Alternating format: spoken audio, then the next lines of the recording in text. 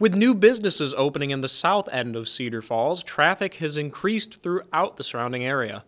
One of the busiest roads is Greenhill Road, and to help combat this, the City Public Works Parks Department chose to put in stoplights at the intersections of Greenhill and Round and Greenhill and Prairie Parkway.